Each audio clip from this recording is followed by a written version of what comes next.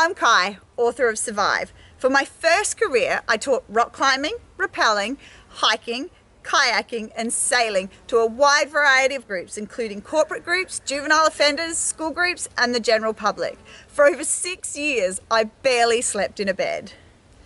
I kept people safe in some of the most extreme terrain in the world, from the remote and deadly west coast of British Columbia to the depths of the Amazon jungle and the barren high-altitude slopes of Nepal, all while participating in high-risk activities that had the potential for disaster.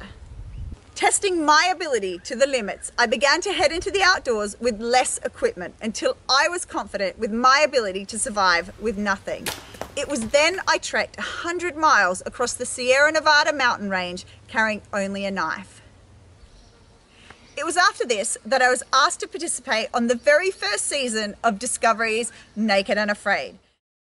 It was to be the Everest of survival challenges, 21 days with one item and not even the clothing on my back to keep me protected from the elements. It was the ultimate challenge in the arena that I'm most passionate about. This was the start of 3 of the most extreme adventures I've ever had. I mean, Louisiana swamps can be difficult at the best of times, but my partner and I had the coldest May on record, as well as 9 days of flooding where we had no dry land at all. The Bahamas was my next challenge. I was put on an island where there was no food and I had to compete with sharks in the ocean for my sustenance. And finally, the last Naked and Afraid challenge was my most desperate of all. 21 days in the Amazon, in the wet season, alone.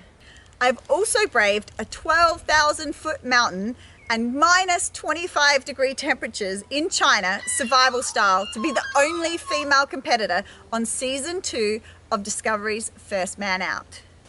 I'm extremely passionate about my own country's unique wildlife and landscape and share the beauty of the Aussie bush living off-grid in my own TV series, Outback Lockdown. You could say I've put my body on the line to test a lot of the knowledge that I've shared with you in Survive. I have a slightly different way of looking at survival. It has, in the past, been thought of that the strongest and fittest will survive, and I don't believe that. I believe it's the person with the right mindset and attitude will be the one that makes it through. It's why 80-year-old grandmothers can walk out of the bush after 3 months being lost with barely a scratch on them, and trained survivalists can die in days. Knowledge will help you get through if applied with the right attitude.